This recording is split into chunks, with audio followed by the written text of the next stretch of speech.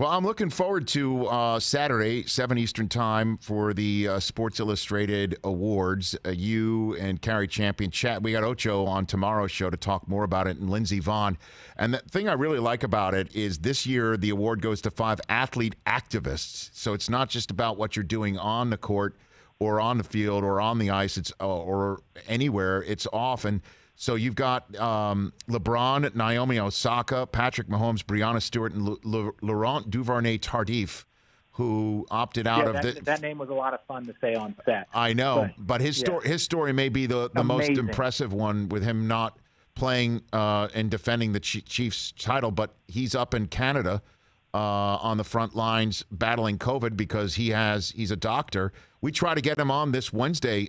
He unfortunately had to cancel because he had extra rounds. Like, this is literally what's happening with him. And what's so cool, and I think it just shows where we really are, like, I think as a planet and as a country and as a movement, is that the 5 best athletes, that everyone looks at Breonna Stewart, everyone looks at Patrick Mahomes, everyone looks at LeBron James, and you're like, yes, they're all worthy of the Sports Person of the Year award.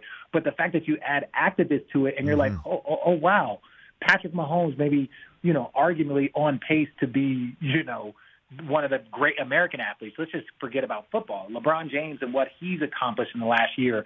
On top of it, the best athletes in the world are activists or are using their voice to help increase and a positive change, not just in our country, but like around the world. And that's really, I think that is something that I think Sports Illustrated did a great job of, like, hey, not only are they the best athletes and they are deserving of the Sports Person of the Year, they're also great activists. So let's really lean into that and point out all the positive things that they're doing. Yeah, and it's going to stream across 20 or more platforms, over 20 platforms on Saturday.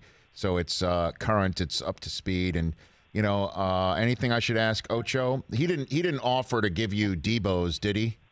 No. Okay. No, he didn't. Ocho, man, he was so much fun.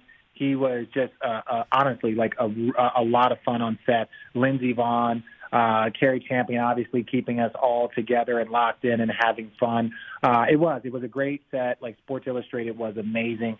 Some great performances. Steve Aoki, you get Shaq out in the DJ booth. Fantastic. We had Gucci Mane. It was just, honestly, they put on the event, and obviously a lot of it is recorded, but it's like to have like a 10-person Steve Aoki, Coachella set be done was pretty interesting, to just kind of be the only people there watching him put on this amazing set for the people that are going to get to watch it at home. Fantastic. And the reason why I mentioned him offering you Debo's is Ocho told me he was going to get me Debo's. I'm still waiting for them, and he offered them. He offered them to me at the 2009 Pro Bowl. No, and you didn't take him?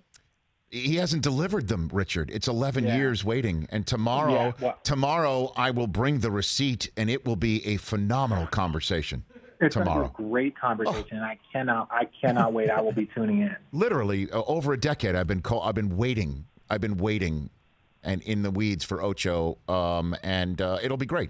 But we'll promote this wonderful event tomorrow. Hey, you watched all the way to the end. Thanks for that. Watch more right here.